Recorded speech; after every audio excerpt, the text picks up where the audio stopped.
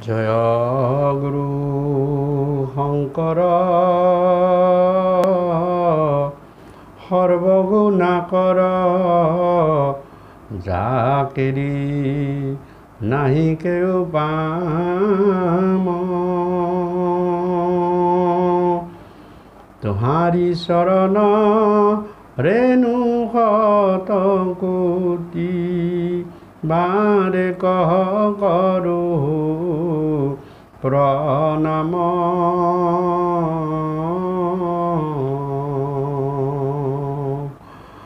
ৰাম তোহাৰি চৰণ ৰেণু শত কোটি বাৰে কহ কৰো প্ৰণাম ৰাম ধৰ্ম জানো তথাপি প্ৰবৃত্তি নাই অধৰ্মত নিবৃত্তি নহয় হৃদিস্থিত হোৱা তুমি যেন কৰা বাহাস্বামী অৰাম শিকেশ কৰিবতে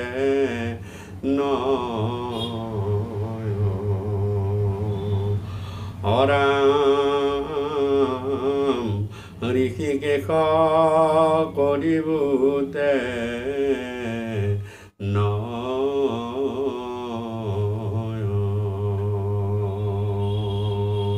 হে মোৰ শাস্ত্ৰলী বাপ বান্ধৱাই মাতৃ সমস্ত আমি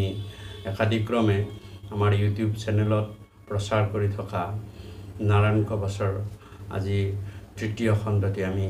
আলাপ আলোচনাৰ অৰ্থে আপোনালোকৰ মাজলৈ আহিছোঁ আমি আজি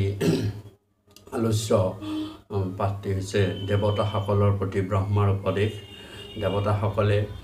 ইতিমধ্যে গুৰু বৃহস্পতিহীন হোৱাত তেওঁলোকে উপায় নেপায় তেওঁলোকে ব্ৰহ্মাৰ ওচৰলৈ গ'ল আৰু ব্ৰহ্মাই তেওঁলোকক কি ধৰণৰ উপায় দিলে এই বিষয়ে আজি পাঠত আলোচনা হ'ব আপোনালোকে কৃপা কৰি এই কৃষ্ণ কথা আপোনালোকে পান কৰি আমাক কৃতাৰ্থ কৰিব আৰু আমি পাঠলৈ আগবাঢ়িছোঁ কৃষ্ণ দেৱতাসকলৰ প্ৰতি ব্ৰহ্মাৰ উপদেশ দুলৰি অৰাম হুকনি গদতি শুনা কৃষ্ণমতী অপৰীক্ষিত হৰিদাস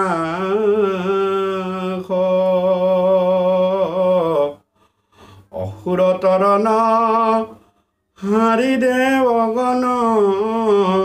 অগৈলন্ত ব্ৰহ্মাৰ পাশ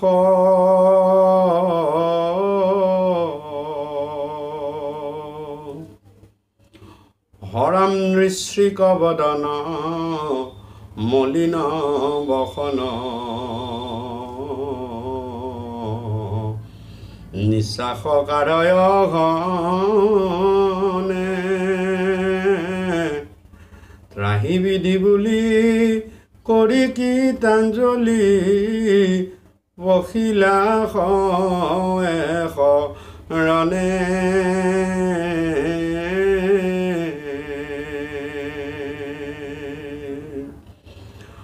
অসুৰসকলৰ লগত দেৱতাসকলৰ ৰণ হ'ল আৰু অসুৰসকলৰ গুৰু শুক্ৰাচাৰ্যৰ উপদেশ মৰ্মে শুক্ৰাচাৰ্যৰ সকলো মন্ত্ৰণা মৰ্মে অসুৰসকলে অতি সহজতে গুৰুহীন দেৱতাসকলক পৰাজয় কৰিলে আৰু স্বৰ্গৰাজ্য বিজয় কৰিলে আৰু স্বৰ্গৰাজ্য বিজয় কৰাৰ পাছত দেৱতাসকলে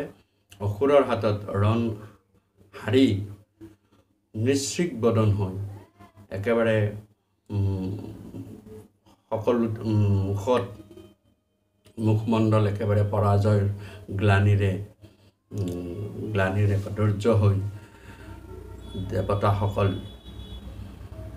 ব্ৰহ্মাৰ ওচৰলৈ গৈছে আৰু ব্ৰহ্মাৰ ওচৰলৈ গৈ তেওঁলোকে নিজৰ দুখ বেকত কৰিছে আৰু ব্ৰহ্মাক কৈছে, ও ৰাম চৰণে প্ৰণামী কান্দে হুমা হুমি অৱনত কৰি কায়া দেৱৰ বিপত্তি দেখিহে নয়াতি ব্ৰহ্মাৰ মিলিল দয়া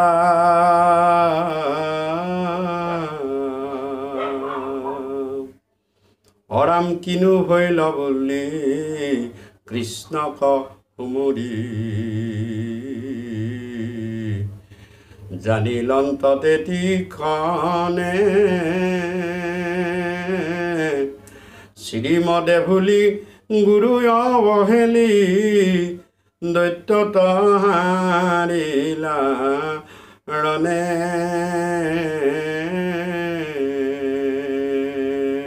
যে দেৱৰ এনেকুৱা অৱস্থা দেখি ব্ৰহ্মাই কৃষ্ণৰ শ্ৰীচৰণ চিন্তা কৰি তেওঁ কি কৰিলে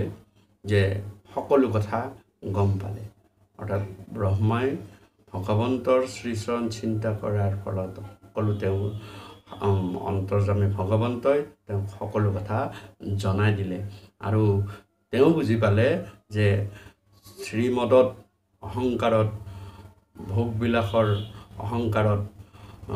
স্বৰ্গৰ ঐশ্বৰ্য ভোগবিলাসৰ অহংকাৰত থাকি ইন্দ্ৰ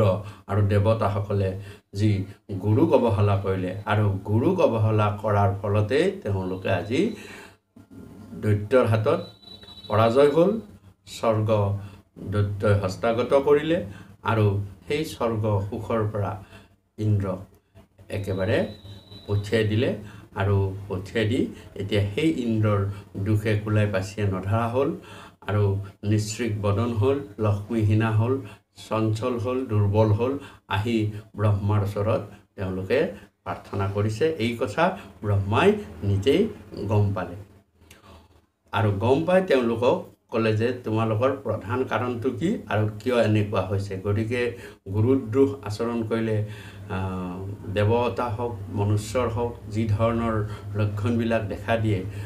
সেই কথাখিনিকেই ব্ৰহ্মায়ো ইয়াত কৈছে। ও ৰাম সম্বুধি বুলন্ত শুনা দে অগণ কৰিলা হাবৰ দুখ কৃষ্ণত ভকত গুৰু বৃহস্পতি তান্ন হৈল সন্তোষ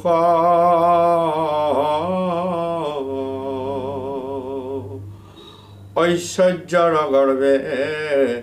অন্ধ হৈলা সবে বৃহস্পতি বক্ৰ হৈলা এহি মহাদোষে অসুৰ তহন্তে আতি প্ৰৰাম হৈলা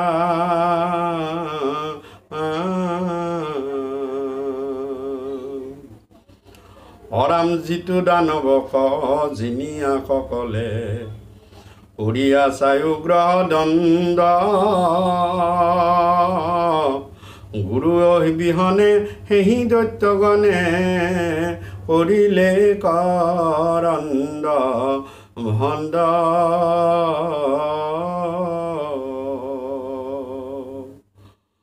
অৰাম দেখা কেনে ইন্দ্ৰ শুক্ৰ কথা ৰাখি দৈত্যৰ বাঢ়িল বল গুৰু অৱহেলি বুঢ়াইলা সমূলি নৃচিক ভৈলা কল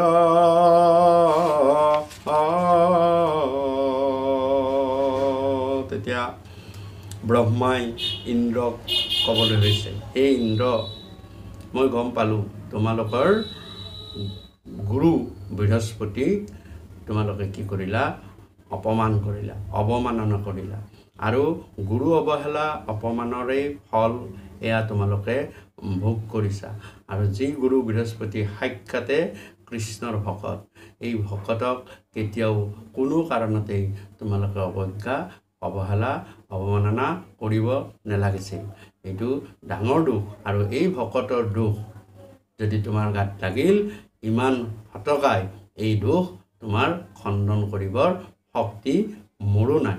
আৰু আনহাতে তোমালোকে দেখিলা যি দৈত্যসকলক তোমালোকে অতি সহজতেই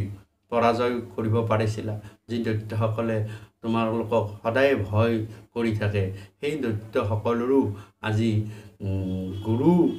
ঠিক স্থানত আছে। গুৰু তেখেতসকলৰ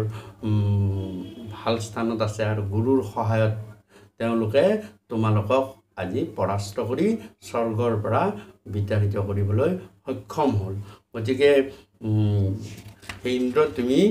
এই যি কাম কৰিলা এই সকলোবিলাক গুৰু অৱহেলাৰ ফলত তুমি ভোগ কৰিবলগীয়া হৈছে। অৰাম শুক্ৰৰ দাৰুণ মন্ত্ৰৰ প্ৰসাদে বাঢ়ি আছে দৈত্য ছয়, মোৰ ব্ৰহ্মলোকলৈ বাক পাৰয় অস্বৰ্গ ভাৰ কোন হয়।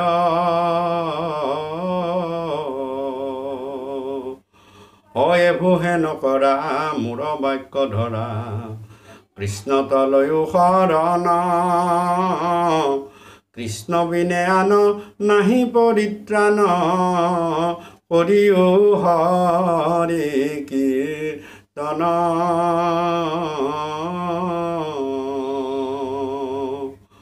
ৰাম গো বিপ্ৰ হৰি ভকতক পালি,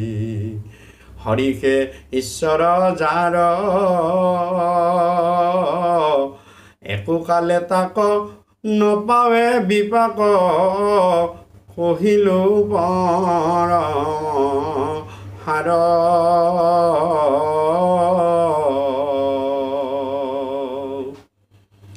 অশিষে মহাৰাজা তাহাৰে সে প্ৰজা, যিয়ে আতি অব্যাহতে, যিটো ৰাজা গৰ্ব এৰি কৃষ্ণ পদে, ভকতি কৰে সততে।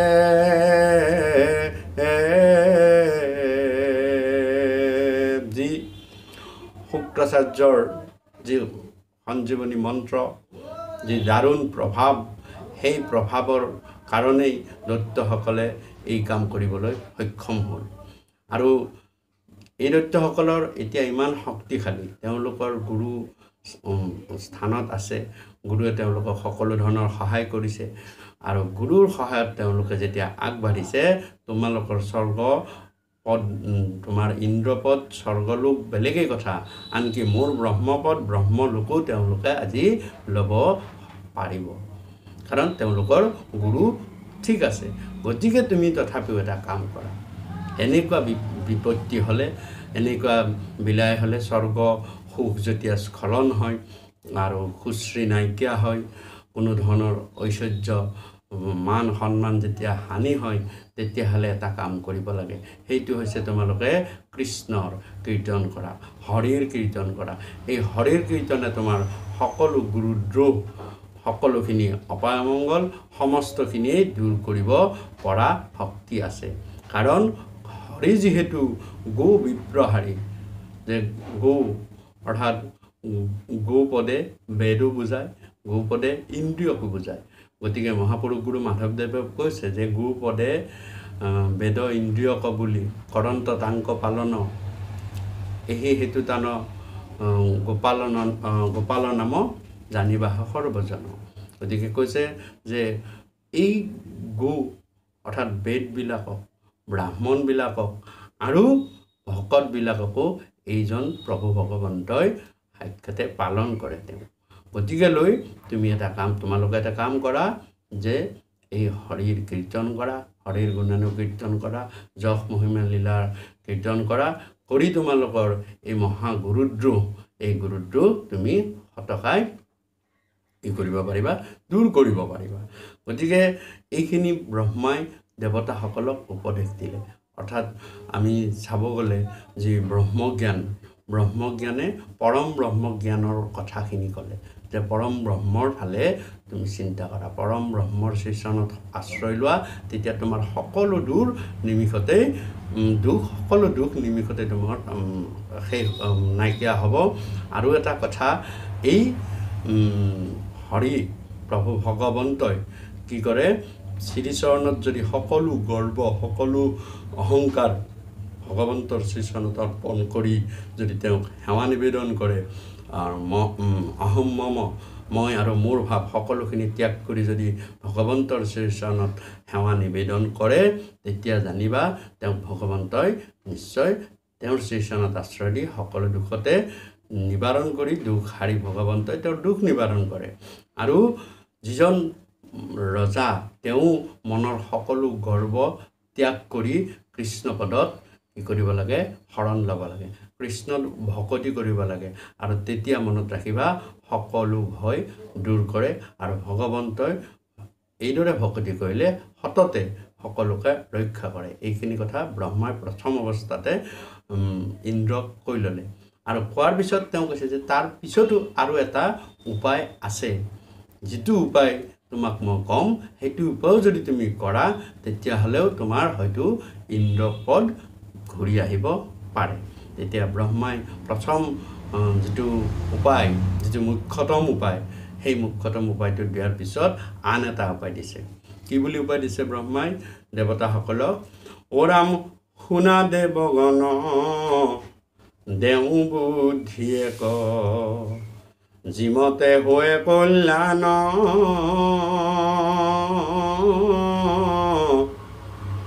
ত্ৰস্তাৰ নন্দন বিশ্বৰূপ নাম চলিও তান থান হৰাম তাংকে গুৰু মানি নাৰায়ণ নাম কবচ কলোৱা সাধি হৰিৰ প্ৰসাদে দৈত্যক জিনিয়া লভিবা সকলে সিদ্ধি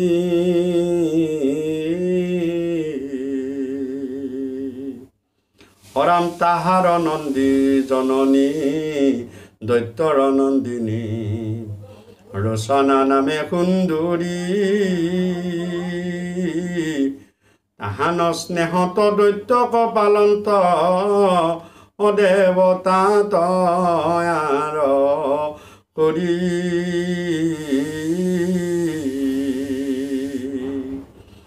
অতানয়ে হিন্দুষ বিমৰি কৰি কমিবা কপাৰা যেৱে কহিলো স্বৰূপে সেই বিস্বৰূপে সমস্তে সাদিব তেৱে। যে দ্বিতীয়টো উপায় দিলে, এইটো উপায় বহুত কঠিন। কাৰণ উপায়টো এইকাৰণে কঠিন, ইয়াতে ত্ৰস্তাৰ নন্দন, ত্ৰস্তা হৈছে দেৱতা, আৰু এই ত্ৰস্তাৰ এগৰাকী পত্নীৰ নাম আছিল ৰোচনা। ৰোচনা হৈছে দৈত্যৰ ছোৱালী। গতিকে ত্ৰস্তা দেৱতা আৰু তেওঁৰ পত্নীগৰাকী হ'ল দৈত্যৰ। তেওঁলোকৰ এটা সন্তান, আৰু সন্তানটোৰ নাম হ'ল বিশ্বৰূপ। এই বিশ্বৰূপকেই মাক ৰোচনাই কি কৰিলে, যে দেৱতাক আঁৰ কৰি তেওঁ কি কৰিলে, দৈত্যৰ প্ৰতি যিহেতু অৰ্থাৎ পিতৃফালৰ প্ৰতি, পিতৃ-মাতৃৰ ফালৰ প্ৰতি যে কন্যাৰ অলপ হ'লেও মনটো থাকে, তেওঁলোকে সম্পূৰ্ণৰূপে পিতৃপক্ষটোক এৰি দিব নোৱাৰে। আৰু নোৱাৰাৰ ফলস্বৰূপে তেওঁ কি কৰিলে, যে এই বিশ্বৰূপক তুলি তালি ডাঙৰ দীঘল কৰিলে দৈত্যৰ নিচিনাকৈ। গতিকে এইটো মনত ৰাখিবা, যদিও তোমালোকৰ বংশজাত অৰ্থাৎ দেৱতা কুলতেই জাত, কিন্তু মনত ৰাখিবা সেই বিশ্বৰূপ কিন্তু লগত দৈত্য বা অসুৰৰ গুণো আছে। দেৱতাৰ গুণ আছে, অসুৰৰ গুণ আছে। আৰু মনুষ্যৰ ৰূপত তুলি তালি ডাঙৰ দীঘল কৰিছিল কাৰণে তাৰ তেওঁৰ লগত মনুষ্যৰ গুণো আছে। এই কথা পিছলৈ প্ৰকাশ হ'ব কেনেকুৱা মনুষ্যৰ গুণ কি আছিল। আৰু গতিকে এই তিনিওটা গুণেই বিশ্বৰূপৰ লগত আছে। যদি তোমালোকে খমিব পাৰা, তোমালোকে যদি লাজ নকৰা, অপমানিত নোহোৱা, তোমালোকতকৈ বয়সত সৰু, তোমালোকৰ ভতিজা হয়, এই ভতিজাক তোমালোকে পুৰোহিত বা গুৰু মানি তেওঁৰ লগত এটা ডাঙৰ বস্তু আছে, সেইটো হৈছে নাৰায়ণৰ নাম কৱচ। এই নাৰায়ণ নাম কৱচটো যদি তোমালোকে বিশ্বৰূপৰ পৰা তেওঁক গুৰু ভজি, গুৰু মানি, পুৰোহিত মানি যদি তেওঁ সন্মান কৰি ল'ব পাৰা, তেতিয়া তোমালোকৰ সহজে স্বৰ্গৰাজ্য জয় কৰিব পাৰিবা। তোমালোকে সহজে স্বৰ্গৰাজ্য জয় কৰিব পাৰিবা আৰু কি কৰিব পাৰা, তোমালোকৰ এই হেৰুৱা সুখ, সম্পদ, ঐশ্বৰ্য সমস্তখিনি তোমালোকে পুনৰাই লাভ কৰিবা আৰু সেই সুখ ভোগ কৰিব পাৰিবা। এই কথা 2 নম্বৰ উপায়টো দিলে। বাকী তোমালোকে চিন্তা কৰি চোৱা, যিটো উপায়েৰে তোমালোকে কৰিব পাৰা সেইটো উপায়ে কৰা। তেতিয়া দেৱতাসকলে চিন্তা কৰিলে আৰু চিন্তা কৰি তেওঁলোকে এটা সিদ্ধান্ত ল'লে। অ ৰাম হেনয় বচন শুনি দেৱগণ, ব্ৰহ্মাক প্ৰণাম কৰি, বিশ্বৰূপ পাশে চলি গৈলা সবে, হৃদ হৰি কৰি দয়ে ধৰি।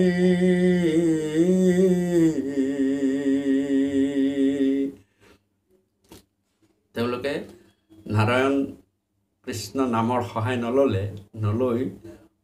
মানে কৱচৰ সহায় ল'লে, নাৰায়ণ কৱচৰ সহায় ল'লে আৰু কৱচৰ সহায় লৈ কৱচৰ ফালে লোৱাৰ ফালে আগবাঢ়ি গ'ল। অৰ্থাৎ বিশ্বৰূপকেই তেওঁলোকে গুৰু ভজি এই নাৰায়ণ কৱচ লোৱাৰ কথাটো সিদ্ধান্ত কৰিলে আৰু কৃষ্ণচৰণ চিন্তা কৰি ভগৱানে ৰাখিব, ভগৱানে কি কৰে এই বুলি ভাবিয়েই তেওঁলোকে ক'লৈ গ'ল, বিশ্বৰূপৰ ওচৰলৈ গ'ল।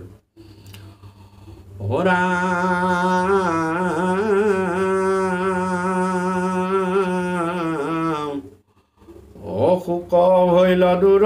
হৰিষ পশুৰ, আঠে বেথে গৈলা চলি,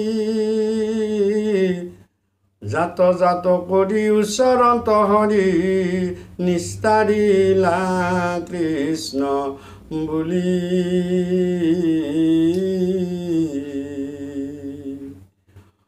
অৰাম শুনা নৰ লোক ইটো দুখ সুখ, দেৱতাৰ আছে জানা, ইটো চিন্তাতে যাওঁ মাধৱক ভজা, হৰি কৰি দয়ে আনা।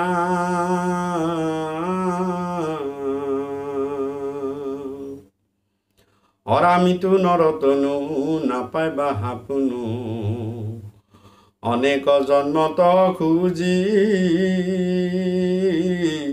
হেনতনো পাই কৃষ্ণক নভজা, শাস্ত্ৰৰ তত্ত্বক বুজি।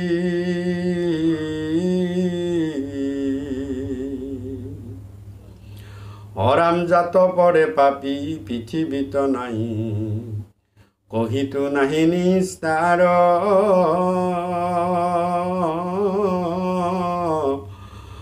একনিষ্ঠ কৰি হৰিক ভজিলে, তাহাৰো আছে উদ্ধাৰ।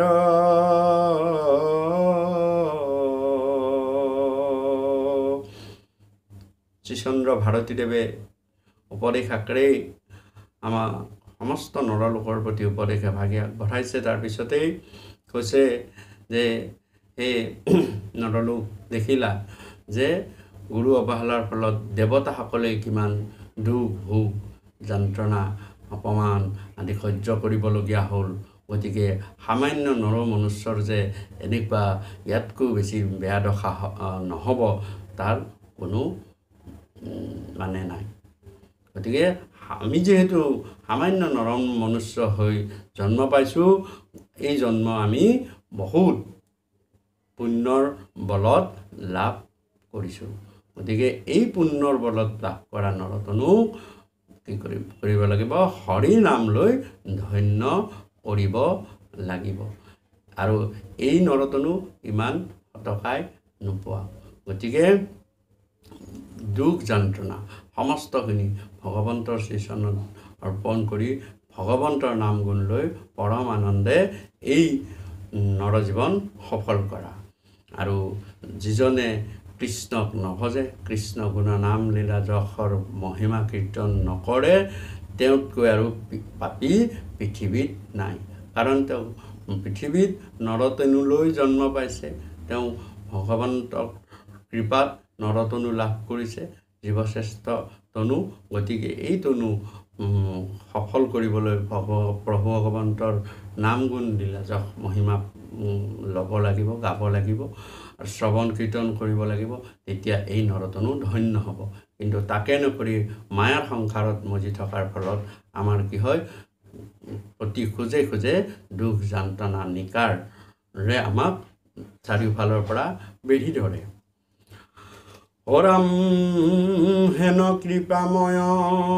ভকত বৎসল কৃষ্ণয়াতি ইষ্ট দেৱ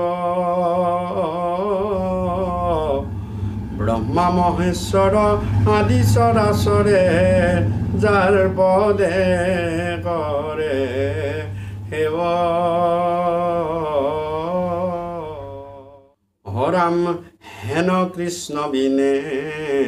ইতি নিভুৱনে তাৰিতে নপাৰে আনে অৰাম হেন জানি জানতে কৃষ্ণক ভজিও যাৱেনো তু যাই প্ৰাণে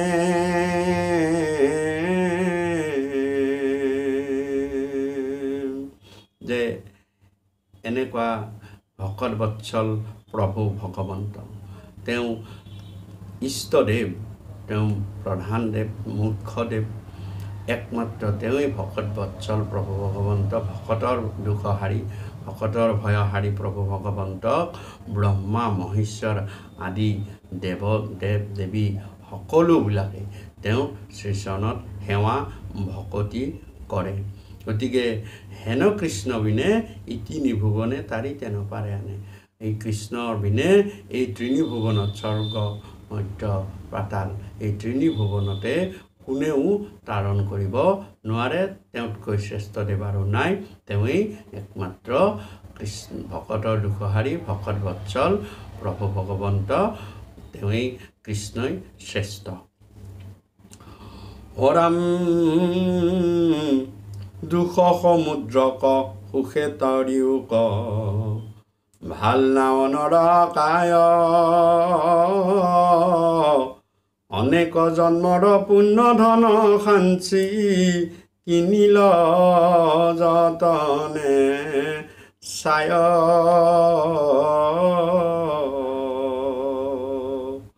হয় আবে ভৰা দিয়া পৰকো বিলায়া ভাঙ্গা তাক তুম্ব ফলে জানতে ভৱতৰা কৃষ্ণ নাও ধৰা নাও থাকে যাবে ভালে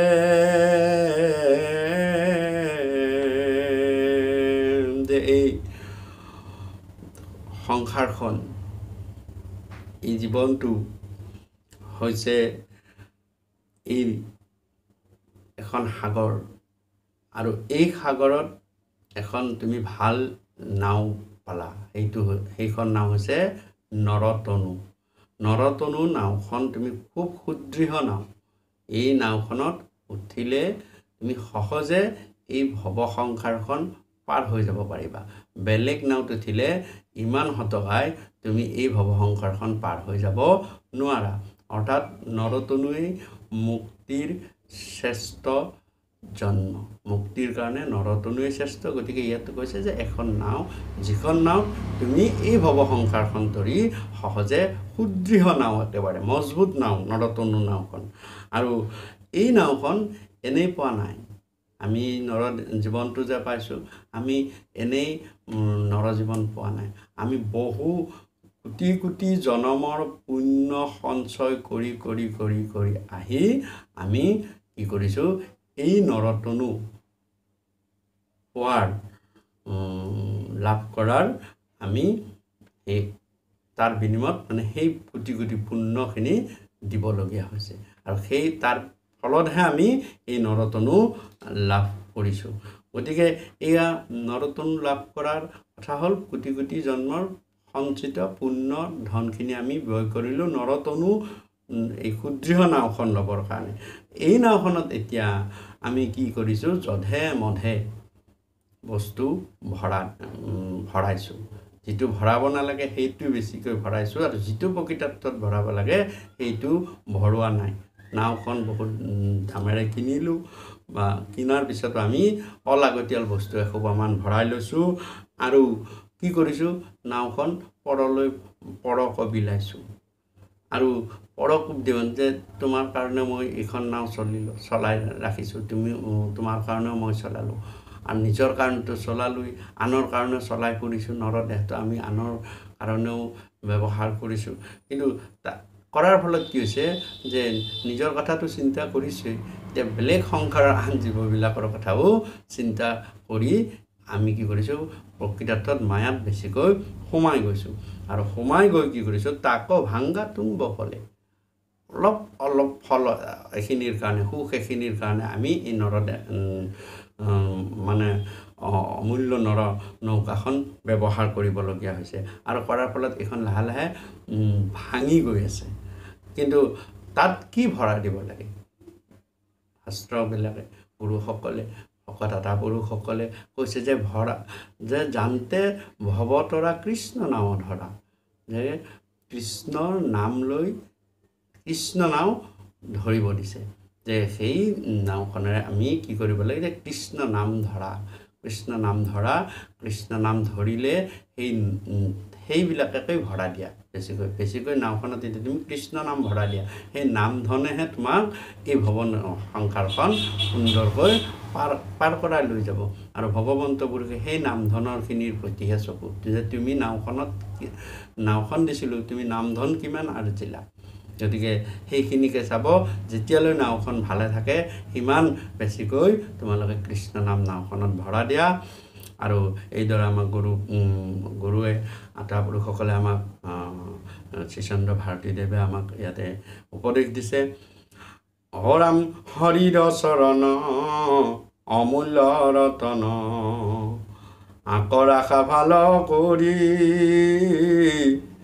শ্ৰীচন্দ্ৰ ভাৰতী ভনে কৃষ্ণ গতি ডাকি বোলা হৰি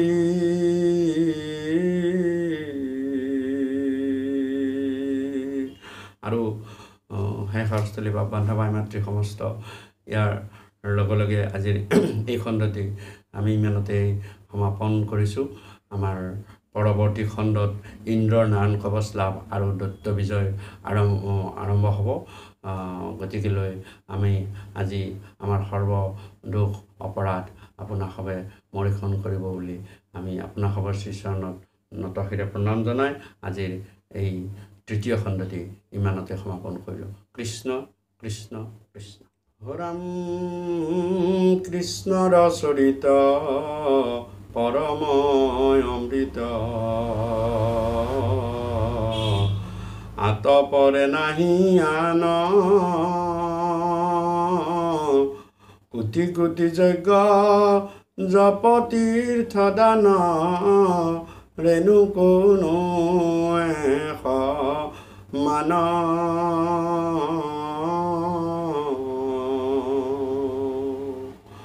হৰাম কৃষ্ণ গুণ নাম ধৰ্ম অনুপম আকসাৰ কৰি ধৰা আন দেৱ ধৰ্ম দূৰতে তেজিয়া কৃষ্ণ ভকতি কৰা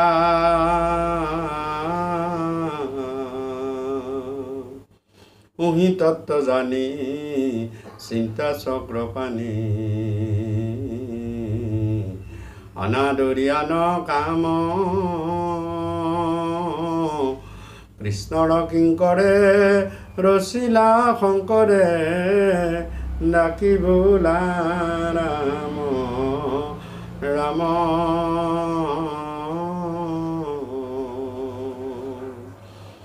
কৃষ্ণৰ কিংকৰে ৰচিলা শংকৰে ডাকি বোলা ৰাম ৰাম ৰাম শ্ৰীমন্ত শংকৰ হৰি ভকতৰ জানা যেন কল্পতৰু তাহান্ত বিনাই নাহি নাহি নাহি আমাৰ পৰম গুৰু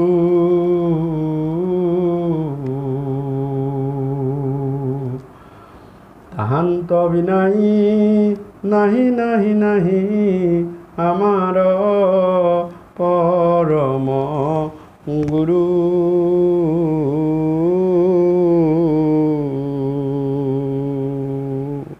কৃষ্ণ কৃষ্ণ কৃষ্ণ